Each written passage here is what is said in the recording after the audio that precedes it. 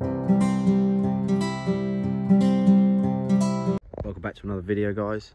Back up here today, and again something else has been in, but this time I reckon it is rabbits that are still getting in, because look at the state of our Brussels. Anyone seen this before? I'm gonna have a look online. Actually, like, something's eating the stems almost. I've done it on them all. All of them have got it. I say that one's gone. Can't believe it. But we've got plenty of Brussels on there, so probably give it another couple of days. Pull them off. The wind's blowing the covers off of the strawberries.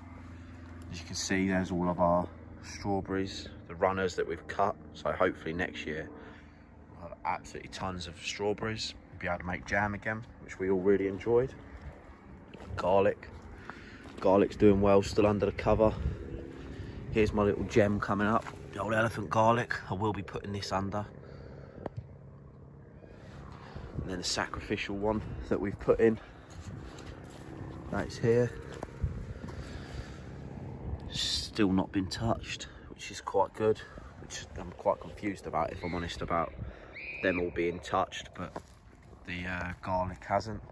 Obviously still nothing in that bed, nothing in, well, there's some carrots, but they've just been annihilated.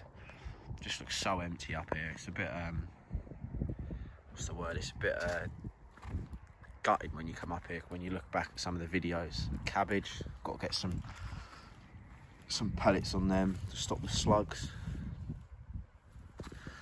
That one has been eaten, as you can see. I know there's a lot of weeds on here. We haven't got to this bed yet. This one's empty. Then our onion sets, there's 100 onions in here, 100 onion sets. We've got your normal white onions, and then your red onions are in there. They're all starting to come up, quite nice. Nothing in this bit here.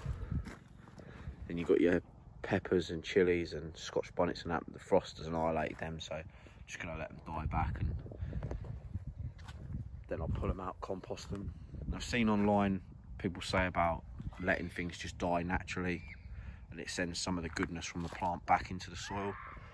I think that's with like beans and things, but I thought, well, there's nothing going in there for another couple of weeks, so I thought if I just leave them and see what happens. But yeah, I'll take some of these what ones are these? These peppers, I'll take some of them, because they're all right, these ones. They'll do lovely. I'll take them today. Flowers have just been annihilated. We've had quite a hard frost. This I'd probably say it was the hardest frost we've had so far since we've had the allotment this morning. It's about -2. But yeah, we've still got the lettuce in here. Still doing all right, to be fair. Grapes have gone now.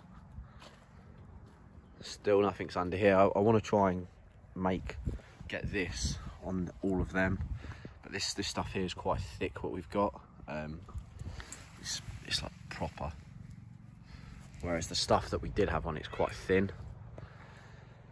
So yeah, try and do that over tomorrow. I'm not working tomorrow, so I'll get on with that. Another weeding session.